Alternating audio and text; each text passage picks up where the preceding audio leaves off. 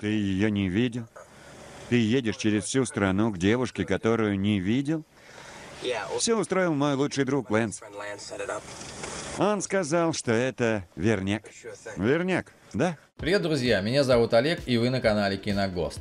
Верняк 1985 года, Тесертхенг, другое название абсолютно точно, кинокомедия режиссера Роба Райнера, снявшего «Когда Гарри встретил Салли» 1989 года, «Принцесса-невеста» 1987 года, Джном Кьюсаком и Дафной Зунига в главных ролях. В фильме было использовано много популярных песен, но официально саундтрек так и не был выпущен. Беседуйте с людьми, одетыми в несочетающиеся цвета. Занимайтесь любовью в гамаке. Жизнь – это прежде всего переживание. Чтобы писать о ней, нужно ее пережить. Да, Элисон. Что вы сказали после гамака? Фильм абсолютно точно. Актеры и роли. Дафна Зунига, Элисон Брэдбери. Джон Кьюсак, Уолтер Гибсон. Энтони Эдвардс, Лэнс, лучший друг Уолтера. Бойд Гейнс, Джейсон, жених Элисон. Тим Робинс, Гэри Купер, водитель, подвозивший Элисон и Уолтера. Лиза Джейн Перски, Мэри Энн Уэбстер, жена Гэри Купера. Вивека Линфорс, профессор Тау, преподаватель в классе Элисон и Уолтера. Николет Шеридан, Верняк. Марсия Кристи, Джули, девушка, с которой Уолтера познакомил Лэнс. Роберт Энтони Маркуччи, Бобби, сосед Уолтера по комнате. Я передумал. Я с вами не поеду. И если вы не против, я заберу вашу жену.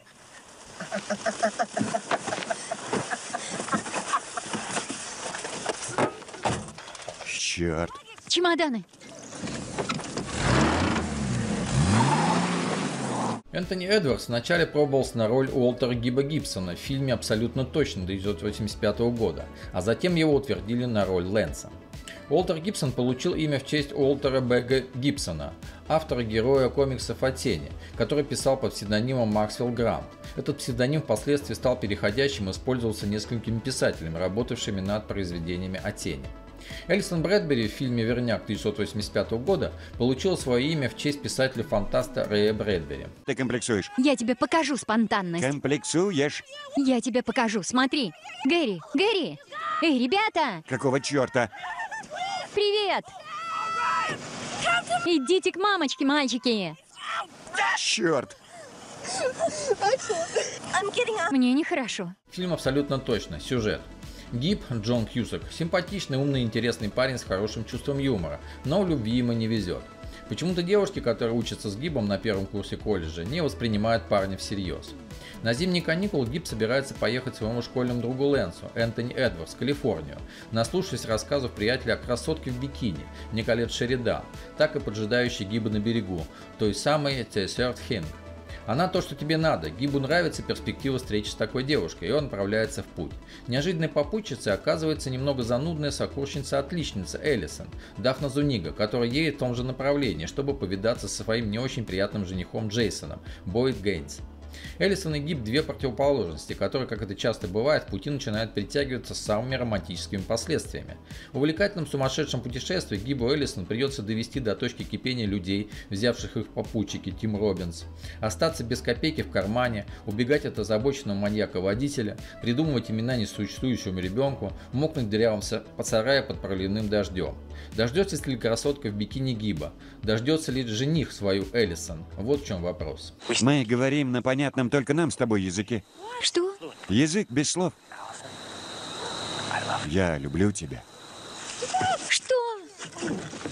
Больно? Нет?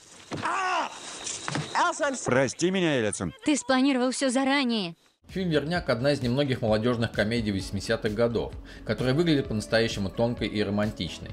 В то время, когда большая часть киноиндустрии была сосредоточена на производстве фильмов о пустоголовых, вечно хихикающих и ужасно развратных подростках, Роб Райнер в фильме «Абсолютно точно» неожиданно уходит в сентимент и снимает совершенно невинную мелодраму о двух путешествующих 16-летках.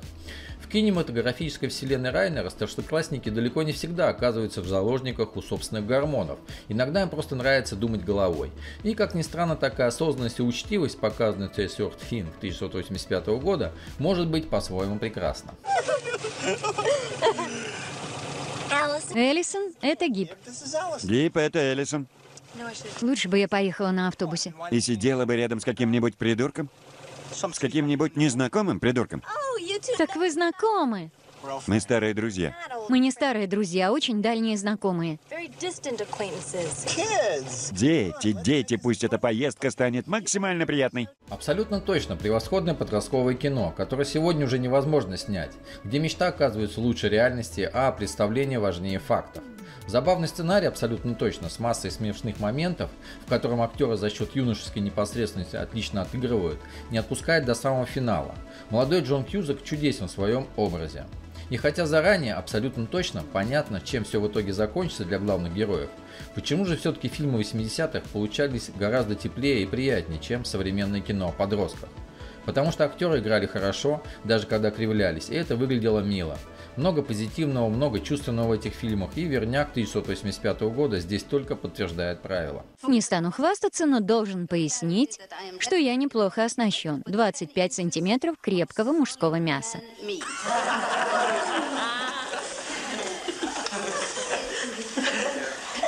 Однако по части девушек у меня была засуха. Простой линейный сюжет для поклонников романтических комедий золотой эры кинематографии отходит на второй план, ведь в фильме абсолютно точно собраны такие отличные актеры, как Дафна Зунига и Джон Кьюсак, столько юмора и позитива. Героиня Дафны Зунига в фильме абсолютно точно очень правильная разумная девушка, ее жизнь, кажется, уже спланирована наперед на много лет, и в Калифорнии ее ждет такой же правильный жених Джейсон. Правда, вот чего-то ей все же не хватает в жизни, и даже в ее сочинениях, написанных правильно, без ошибок, присутствует какая-то сухость, как выражается ее учительница. И этот недостаток ей абсолютно точно к финалу фильма придется устранить после череды приключений. Фильм «Верняк» 1985 года вышел очень забавным, легким, интересным и романтичным, безо всякой ненужной пошлости. Смотрится он на одном дыхании, оставляет после себя светлую улыбку на лице. И пусть фильм довольно легкий и простой, его можно назвать душевным абсолютно точно. Ты с ней не спал? А ты все еще встречаешься с Джейсоном? Мы расстались. Жаль.